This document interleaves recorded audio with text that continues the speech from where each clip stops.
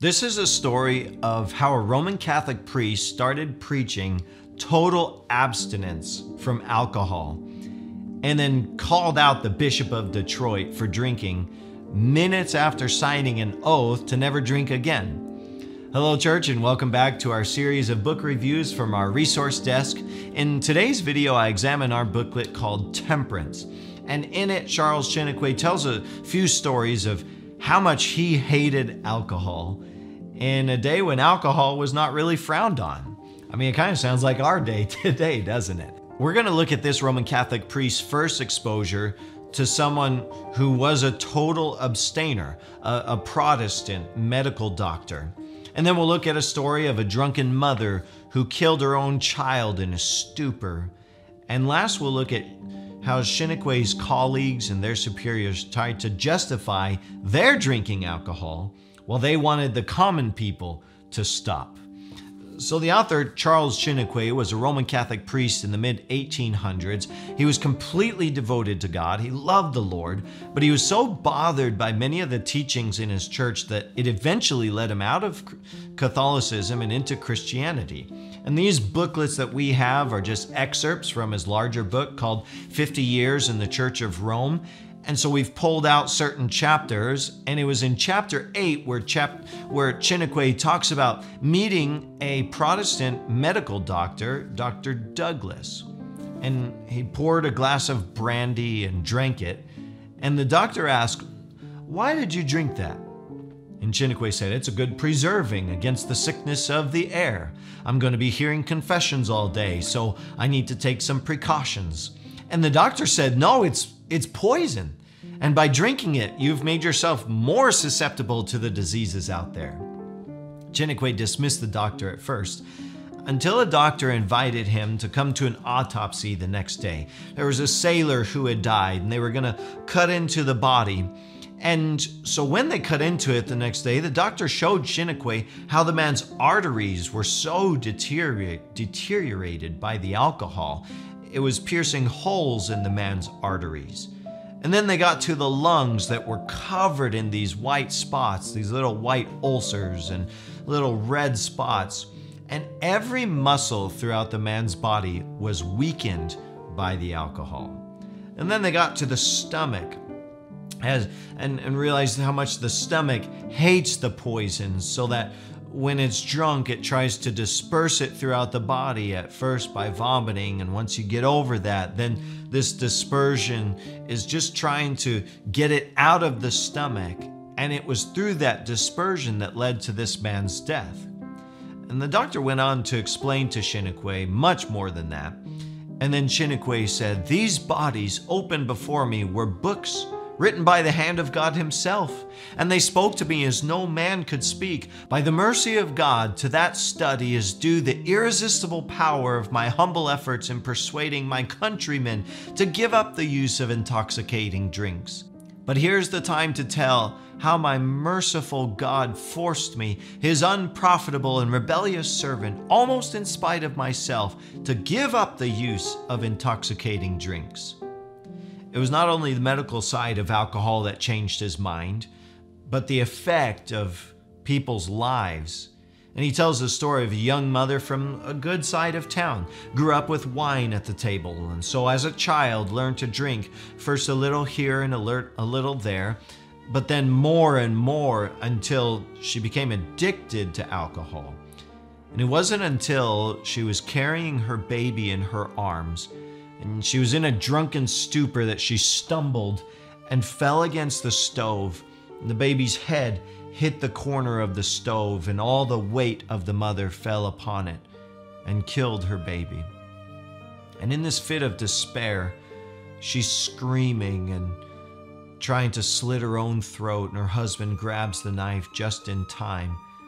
And all through the night, she weeps and wails and begged this body of the baby to come back to life. And the next morning, this woman who'd been agonizing all night collapsed right there in front of Chiniquy, and blood begins streaming from her mouth. And she died too, 6 hours after killing her own baby. Chiniquy said of that horrible incident, "What I had just seen and heard could not be buried and forgotten in the grave." And the last chapter in our booklet tells of when the bishops of a nearby area had heard of Chiniquy's success in helping communities. They were wanting the same thing in their Detroit community, and so they invited Chiniquy out to the Detroit Cathedral to preach his messages on abstaining from alcohol. And he was scheduled for these 5 sermons or lectures, calling the people to give up all intoxicating beverages. It ran in the newspapers and everything. Well, at his 3rd sermon, the Bishop of Detroit heartily congratulates him after the sermon. They were very excited to have Mr. Chiniquy in for their temperance cause. And he takes him by the hand and leads him to the back to the dining room area where the other priests were. And he said, "Let's go refresh ourselves." And Chiniquy said, "I shall never forget my surprise and dismay when I perceived the long dining table covered with bottles of brandy, wine, beer, etc., prepared for himself and his 6 or 7 priests who were already around it, joyfully emptying their glasses. My first thought was to express my surprise and indignation and leave the room in disgust.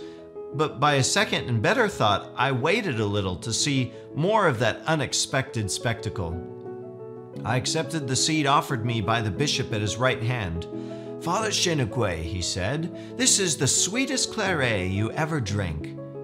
And before I could utter a word, he'd filled my glass with wine and drank his own to my health.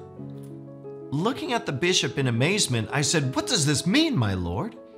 'It means that I want you to drink the best claret you've ever tasted.' 'Do you take me for a comedian?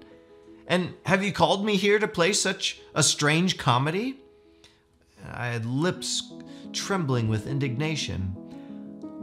'I did not invite you to play comedy,' he answered. 'I invited you to lecture on temperance to my people, and you've done it in a most admirable way these last 3 days. Though you didn't see me, I was present at this evening's address. I never heard anything so eloquent on that subject as what you said. But now that you've fulfilled your duty, I must do mine, which is to treat you as a gentleman and drink that bottle of wine with you.'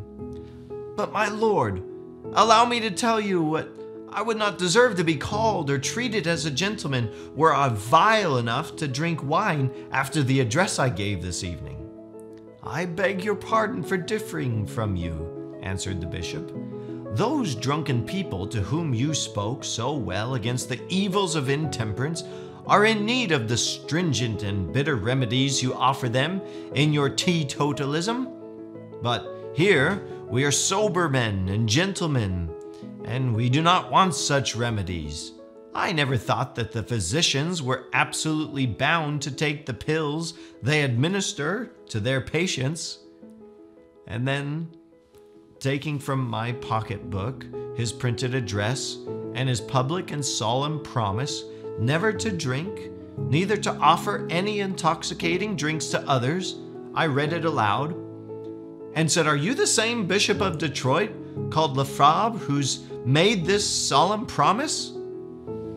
'My dear Chiniquy, I did not invite you to preach to the bishop, but only to the people of Detroit.' And so that made for a very awkward meeting with the bishop the rest of that night and the rest of the week as he was preaching. But Chiniquy stood his ground, and for the rest of the meetings, there was no more alcohol served after the evening services. So that's how that week went. Later on, Chiniquy received word some years later that the bishop had died a sad and miserable death, having rejected his oath and returned to the bottle. What a horrible poison that Chiniquy led thousands of people away from over the course of his life. And even today, we're still benefiting from his zeal in the subject. Quite an interesting read, and if you haven't read the booklet, I encourage you to do so. This is just excerpts from the larger book, and in our other videos, we've discussed and covered some of the other excerpts from the larger book. I encourage you to look at those videos. But until then, grow in grace and in the knowledge of our Lord and Savior, Jesus Christ. God bless you. Thank you for watching the video. I really pray that it can be a blessing to you and really help bring the Bible home. If it was a blessing and a help to you, would you consider liking the video and subscribing to our channel? And we look forward to seeing you in the next video.